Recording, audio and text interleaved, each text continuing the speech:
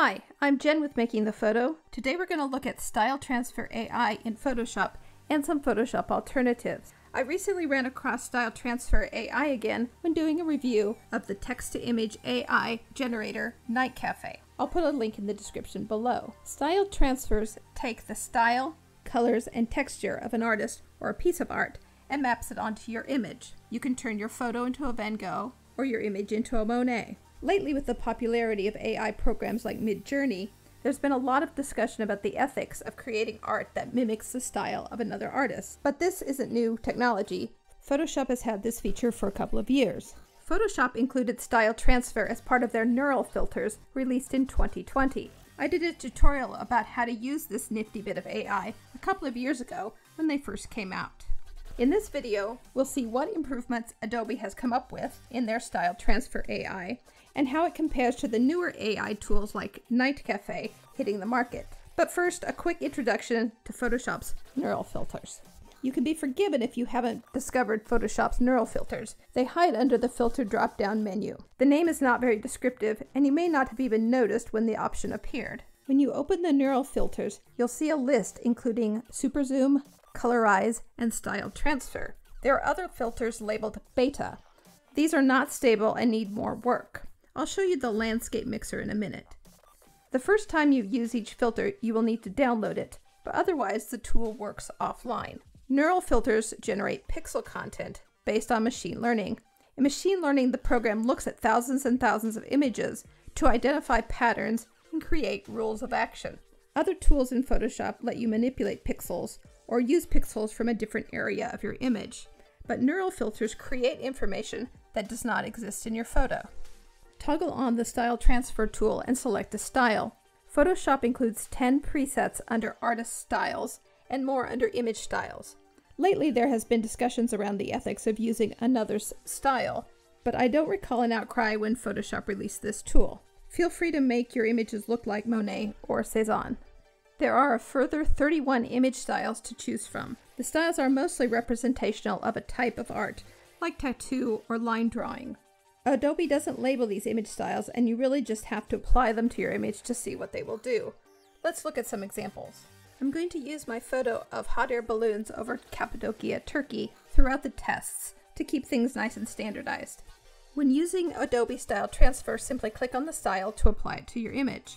I've got some options including how strong I want the effect, how bright I want it, the saturation levels, and whether I want to preserve the colors in the original image. For this test, I stayed with the defaults.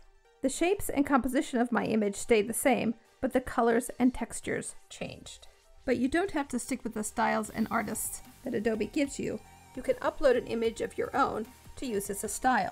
This includes images from other artists. I uploaded one of the more popular artists being imitated on AI, Gogh, and also one of my personal favorites, Johann Lussel.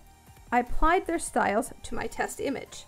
This tool has been out for about 2 years at the point I'm recording this video. Maybe no one noticed how powerful the Style Transfer tool was, or the tool just wasn't good enough yet.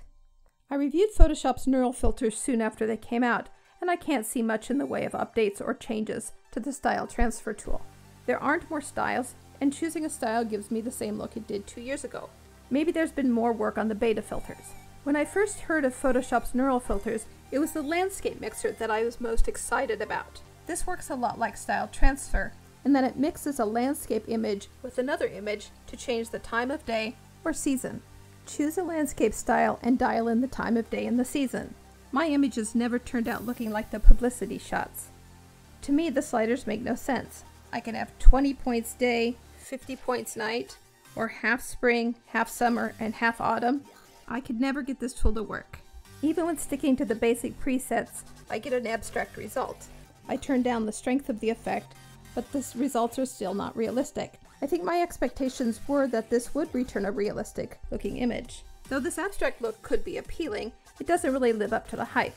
I didn't cover the Landscape Mixer AI in my earlier tutorial on neural filters because it really wasn't ready for prime time. It looks like nothing has changed. It doesn't look like Adobe's machines have learned much, and it's more likely that Adobe has just given up on this tool. Adobe's Style Transfer seems stagnant, so let's take a look at some Photoshop alternatives. Let's start with Nightcafe. Nightcafe is a text-to-image AI image generator. one of the many that are cropping up all over. It joins Midjourney, Dolly, and Stable Diffusion. One of the Nightcafe options is Style Transfer.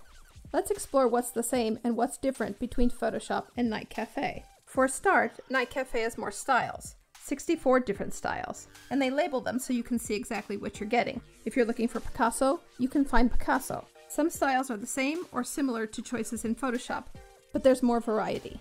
Let's start by pitting Photoshop and Nightcafe head-to-head using styles found in both programs. I chose Starry Night by Van Gogh and the Great Wave by Hao Kusai. Nightcafe works fast and renders a better image, more in the unique style of the artist. I tried out more of the unique styles found in Nightcafe, including 20th and 21st century artists like Eric Olson and Cassandra Miller. All in all, Nightcafe outpaces Photoshop. The program has more variety in styles and does a better job at combining the styles with an existing image. Added to that, there are dozens of other images you can choose from, provided by Pexels, or you can upload your own. I added the same artworks by Greg Rotowski and Johan Lusel that I tried in Photoshop and ran the style transfer again with Nightcafe. There was quite a bit of a difference, with Nightcafe capturing more of the essence of the artwork. The more I looked, the more of these style transfer apps I seem to find. It seems like using the style of artists to change the look of your images isn't all that novel. Let's look at one more AI app designed to transfer artistic styles onto an image. Neural Pixels is an app for Windows or Mac. It is easy to use and comes with 66 pre-installed styles, some I recognize from Photoshop or Nightcafe. The user interface is simple and the app makes quick work of applying the style to your image. But they do start looking kind of samey after a while. There are 3 sliders to adjust how much noise you want, how much of your image weight should be in the final, and the style scale. You can try the app for free, but you have to pay to remove the watermark. This app is easy and inexpensive, but you'll get better results with both Photoshop and Nightcafe. I'm a Midjourney user, but Midjourney isn't really a photo editor and doesn't really work so well with style transfers. You can upload an image and include the URL link in your prompt, but you're not going to get something that looks like style transfer, even if you use the highest image weight available. I have a separate video on how to work with images in Midjourney. Share your best file transfers in the comments below and let us know if you have a favorite app for style transfer. If this video was helpful, remember to like the video and subscribe to the channel. This is Jen at Making the Photo. Let's make something amazing together.